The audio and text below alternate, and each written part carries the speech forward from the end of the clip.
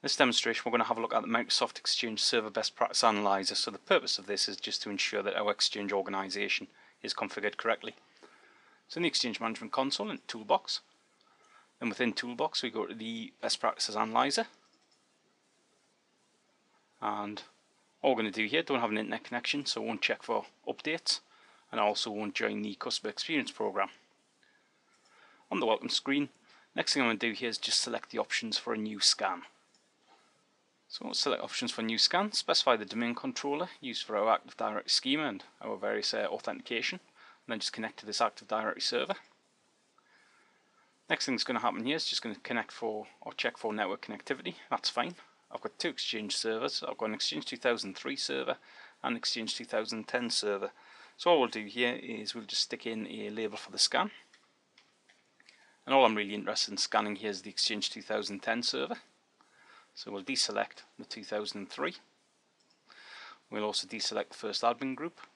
We've got four different options here. We can do a health check. We can do our permissions check just to ensure that all the permissions are correct. We can do our connectivity test to ensure that all network connectivity is working.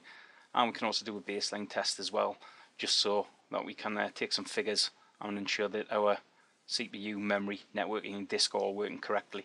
I'm actually going to do a health check at this point here. I'm going to just select on the little drop down, and I'm just going to specify I have a fast LAN, and as you can see that drops the scan down to approximately 2 minutes.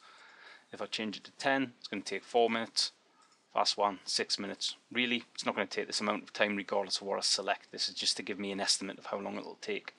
I'm not going to bother with my performance baseline either. So I'll click our start scanning. It's now going to start doing the scan. As you can see, it's going to take a couple of minutes here just to do the scan, so I'll pause the video at this point and return back once the scan is complete. Right, the scan's nearly complete. So once this all finishes, next thing we'll do is we'll just have a look at the little report that gets generated. There you go, all done. As you can see, everything is completed, so we'll now just review the port. Now what we can see here, we can't find any writable domain controllers. Well, I'm not really too fussed about that. That's for the Exchange admin group for the Exchange 2003. So if we have a look at all issues, we can see we do have some issues as we scroll down here.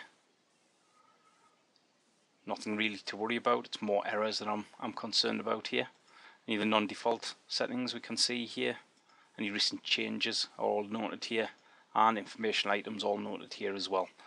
What we can now do with this report is we can use this report to now ensure that we fix everything that's been reported back and ensure that our Exchange organization does conform to best practices.